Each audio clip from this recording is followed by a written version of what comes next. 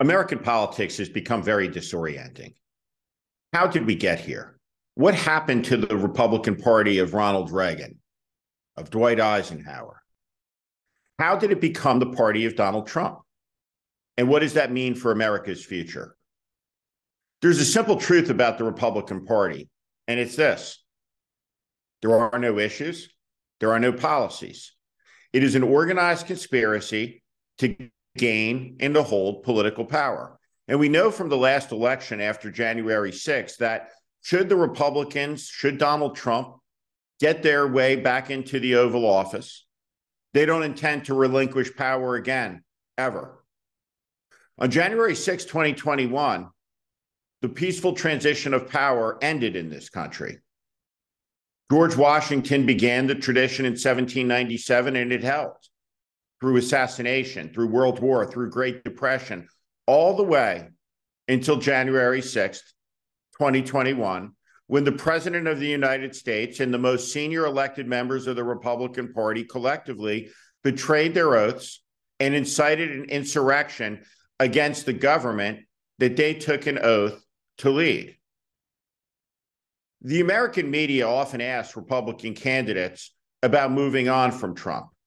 They talk about Trump as if he is somebody that they disagree with, as opposed to somebody that they all followed and betrayed their oaths and violated every principle that they had previously articulated to serve. What Donald Trump represents is national decay. And he represents specifically in the Republican Party the hollowness of a political party that abdicated all of its positions on issues, gave away its integrity for the purposes of holding power. In 2009, when Barack Obama was elected president of the United States, the Democratic Party held control of the Congress and the White House. Republicans were completely out of power, and power shifted because nature abhors a vacuum. The locus of the Republican Party became 6th Avenue in New York City. Roger Ailes and Fox News became the Republican Party. And the politicians, the elected members of Congress and the United States Senate, to a man, to a woman, would do nothing. Fox News became America's opposition party during the Obama years. What Republican voters believed more than anything else was that Barack Obama succeeded, that he did exactly what he said he would do, that he changed America, that he transformed it. But Republican voters believed that he didn't do it alone. They believed he did it with help from a collaborationist, complicit Republican Congress. And Republican voters took that out on the Republican candidates like Jeb Bush and Chris Christie and all of the Republicans who held office and governed during those years. During the 2016 primary, there was a famous incident. Donald Trump attacked the star of Fox News. It's hard to remember way back then, but Megyn Kelly was an incandescent star at Fox. The network was substantially built around her, and Donald Trump attacked her. You've called women you don't like fat pigs, dogs, slobs, and disgusting animals. Your Twitter account— Only Rosie O'Donnell. No, it wasn't. All sorts of ridiculous questions. And, you know, you could see there was blood coming out of her eyes, blood coming out of her wherever. And then Roger Ailes said, enough with Trump. The line was drawn. And there's a simple fact about modern American politics in the Republican Party. There was no Republican who would cross Roger Ailes until Trump did. And when Trump took on Ailes, Trump won. American political reporters love to ask the Republican candidates about Trump, yet none of them ever give an honest answer. On the record, they say how much they admire him. And off the record, they roll their eyes, say he's crazy, and it's time to move on.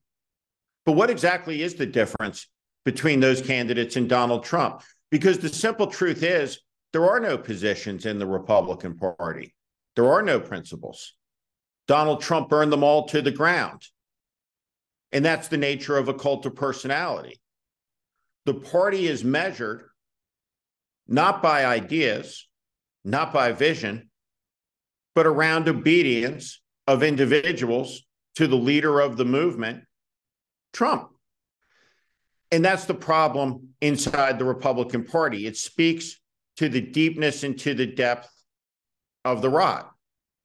So when Ron DeSantis puts 100 migrants onto an airplane and flies them to Washington, D.C., unloads them on a freezing, chilly night on the edge of Christmas in front of the vice president's residence, he is the same as Trump. Donald Trump's greatest legacy is that he's turned an entire political party, Abraham Lincoln, Dwight Eisenhower, and Ronald Reagan's party, into the party of Trump. What's the difference between Trump and Ron DeSantis? Trump and Nikki Haley? Well, the simple fact is there is no difference. They're the same person. It's a party of book banners. It's a party of liars. It's a party of dividers. It is a party of politicians who lack conviction, who lack principle, and to a person have betrayed their oaths of office, putting their ambition ahead of the American people. And in doing so, they betrayed 247 years of American sacrifice, of American striving to make tomorrow a little bit better than today. And in the end, what they did was break faith with the greatest tradition in this country, which is the commitment of each generation to leave it a little bit better for the next. That's what Donald Trump broke. He made American politics about him, and it's still about him.